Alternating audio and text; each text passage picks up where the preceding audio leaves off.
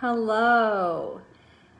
In today's world, when we turn on the news or flip open that newspaper, we often read about stories and news articles that are uncertain and more negative and bring us down. So in this video, we are going to share some stories that are uplifting, that are encouraging, that are positive, that highlight acts of kindness and service around the world that we might have heard before, or maybe this is the first time you've heard of them. So in this video, we are going to share some good news stories. And along with those good news stories, will be opportunities for you to reminisce and prompt some engaging questions that you can ask yourself, as well as share your wisdom and stories to your family members. So I hope you enjoy. While many species remain critically threatened with extinction, some animals have been making a comeback due to dedicated conservation efforts. In Mexico, the jaguar population has increased significantly over the past decade, thanks to public policies that help slow the process of deforestation in and around wildlife preserves. Working with ranchers, the Mexican government offered compensation for cattle losses and subsidized electric fences to prevent the jaguars from killing livestock. As a result, there are more jaguars living in parts of Mexico today that previously never saw them. Another comeback story revolves around the western monarch butterfly, whose numbers hit an all-time low in 2020. A year later, an estimated 50,000 western monarchs were counted at their overwintering sites, making a 96% increase over the previous year. Why the sudden jump in numbers? Experts aren't completely sure, but the best guess is that it comes down to good luck. Monarch butterflies can reproduce exponentially in the right conditions: good weather, adequate rainfall, food availability, and other factors. While survival of the species is still fragile, with the right conditions, there is hope. Despite the impact of climate change, habitat destruction, and food shortages due to drought, experts are encouraged by this upward trend. These are all positive indicators that conservation efforts can bring about positive results. Just like in this story, there have been increases in populations of different species and wildlife. Have you ever participated in an organization or done some type of effort or work to help bring awareness to extinction of wildlife, or have helped save wildlife, or helped our environment, our earth, in some way or form? Share with someone, a family member, a friend, your experiences in helping make our earth and the wildlife that lives here so much more beautiful and appreciated. This next story is called Deaf Gain. Conventional wisdom tells us that being hearing impaired is a disability, but a high school football team in Riverside, California showed the world last season that it could actually be a secret weapon. Players from the California School for the Deaf defied the odds when they ended their 2021 season with an undefeated 11-0 record and a shot at the state championship, the first in the school's history. Despite many obstacles, like missing the previous season due to COVID and being frequently mocked by their opponents, the team displayed incredible fortitude in pursuing their championship goal one game at a time. A huge part of their success came from leveraging what the players called deaf gains, like having a heightened awareness of the visual cues on the field and a deeper sense of connection with one another. Relying on American Sign Language to communicate, coaches were able to relay plays quickly and sleathily, allowing the players to skip huddles and move the ball down the field faster than their opponents could defend them. Every victory was a testament to the ability of deaf people to achieve at the highest level. The Cubs' triumphant season and their coach's personal story will be brought to the screen by a creative team that advocates for a representation of people with disabilities in a film. How do you view a disability? Do you see a disability as a hindrance or an asset like this team in California did? I know for me, personally, having a disability and having to go through my life reaching obstacles and overcoming obstacles, disabilities can also be a growing experience and a way to help others and help understand others with disabilities. So for me, I think having disability is not a hindrance because there's always a way to overcome it. It might look differently, and it might take a little bit of work and a little more effort and focus, but anything is possible, no matter if you have a disability or not. So have you had an opportunity personally, or have you known someone that has a disability and how they've utilized that disability as an asset or a way of strength or a way of helping another person see that it doesn't stop them from accomplishing their goals or living their life? In January, the world's oldest person, Kane Tanaka, celebrated her 119th birthday in her native Japan, inching her way toward the all-time age record of 122 years, held by the late Jeanne Louise Calment of France. It seems as if 100 is a new 80. When you consider the amazing feats achieved by today's centenarians. The past fall, Betty Soskin became the oldest active park ranger in the United States when she celebrated her 100th birthday. A file clerk during World War II, she became a park ranger at the age of 85 at the Rosie the Riveter World War II Homefront National Historical Park in Richmond, California. Soskin was humbled when a local middle school was renamed in her honor. Julia Hurricane Hawkins, a 105-year-old sprinter from Louisiana, set a record in the 100-meter dash for a second time at the 2021 Louisiana Senior Games competition.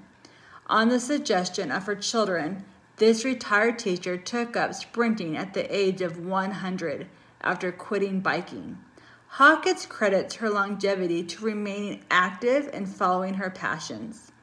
Sisters Julia Cabriva, age 104, and Lucy Pochop, age 102, and Frances Compas, age 100, attribute their long lives to home-cooked meals, daily walks, and strong social ties.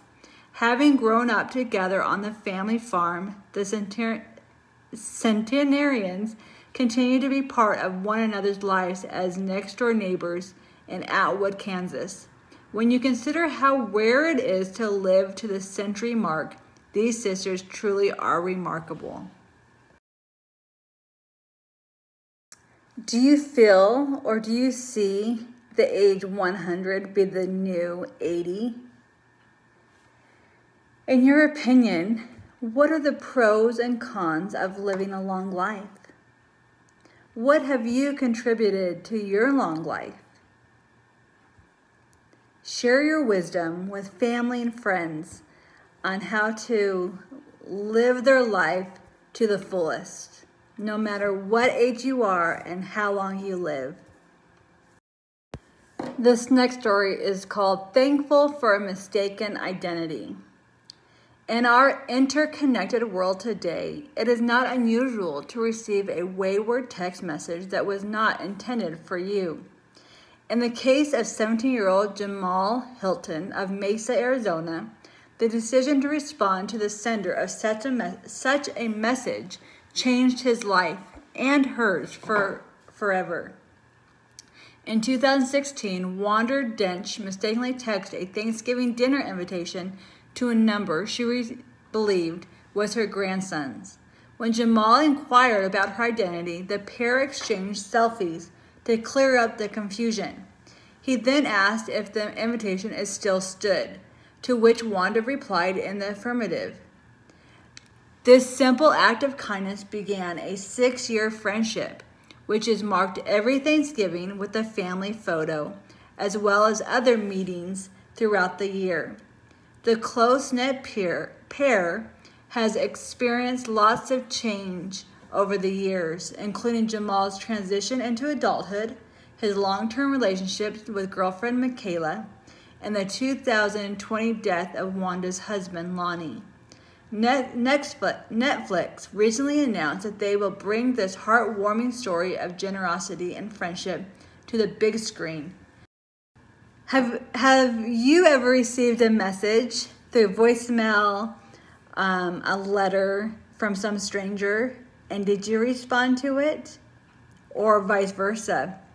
Have you received a response message to a mistake that you made when sending a message to someone you thought you knew, but it was actually a stranger?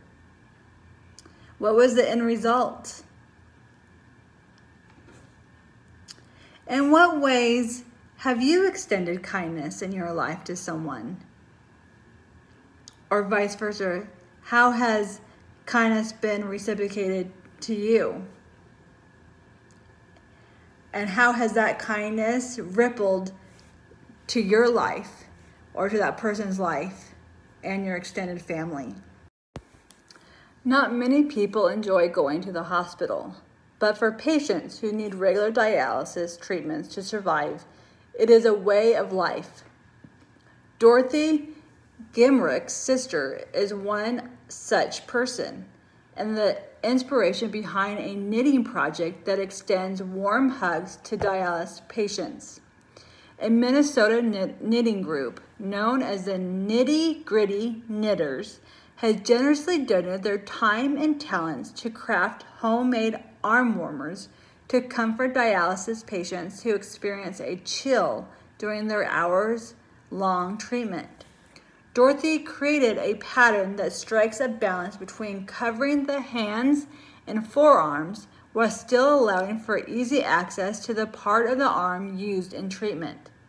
The knitters, who have traditionally made hats, shawls, and even teddy bears, enthusiastically took up the charge with a renewed sense of purpose, using colorful yarn for their unique creations.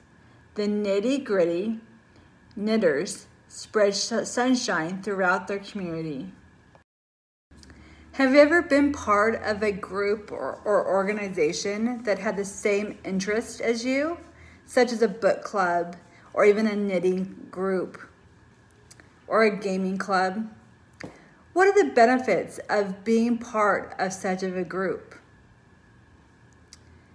And if you were part of such a group, was there a time where you gathered together and you came up with an idea or a service project where you were able to share your own skills and talents and interests and sharing kindness and spreading that sunshine to someone in need? The next story is called Middle School Marvels. Middle school can be an awkward time for most kids as they transition from childhood to adolescence. For Caleb Anderson, he skipped over both middle school and high school to enroll in classes at Georgia Tech at the age of 13, becoming the youngest student on campus. This aerospace engineering major was actually accepted at the age of 12 and spent his first year of post-secondary education studying at the local community college. Given his age, he did not qualify for merit-based scholarships, but thanks to a grant from the Steve and Marjorie Harvey Foundation, Caleb is now able to pursue his studies with a dream of working at SpaceX. Another remarkable preteen from Oklahoma, Davin Johnson, saved 2 lives in one day in December of 2021. While at school, he noticed that a classmate was choking on something. Having watched YouTube videos about life-saving skills, he performed the Heimlich maneuver to dislodge the cap from a water bottle that had cut off his classmate's air supply. Then, on his way home from school, Davon helped a woman who was disabled escape from a house fire. His bravery, selflessness, and ability to act decisively in a crisis earned Davon special recognition from the Muskogee County Sheriff's Office, which is fitting since one day he would like to be an EMT.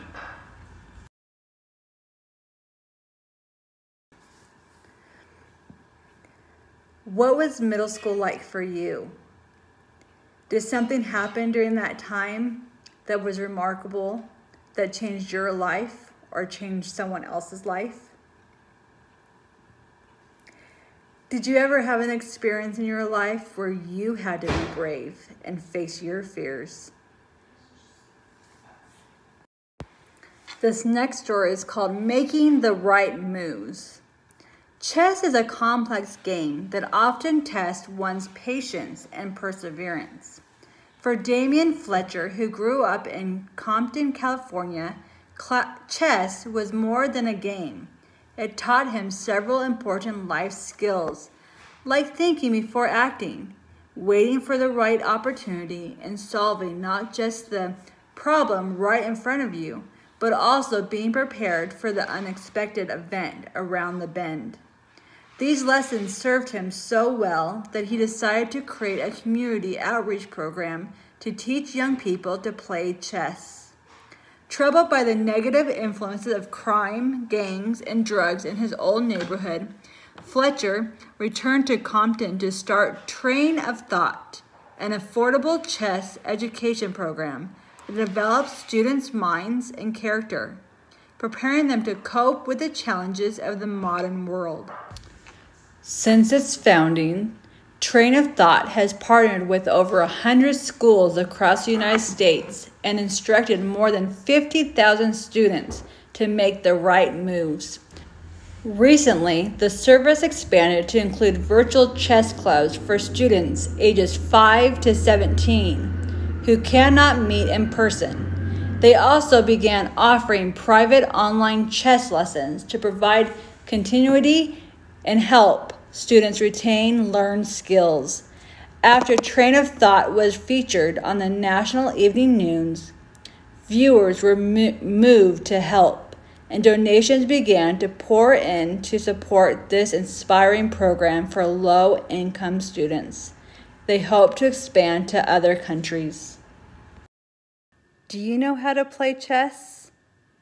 What type of lessons, life lessons, have you learned from knowing how to play chess? Just like in the story, you learn patience and perseverance and problem solving. Have you taken any life lessons from any type of sport or game that you have played, and you've taken those lessons you learned on the court or field into real life? I hope you have enjoyed hearing some of these good news stories, and it has inspired you, has allowed you to reminisce maybe with these helpful engaging questions after each of the stories, and have just brighten your day, because in this world full of negativity and not so good news, it's always good to hear that there's still good in the world and that there's so many good things that people are doing for others. Have a good day, and we'll see you next time.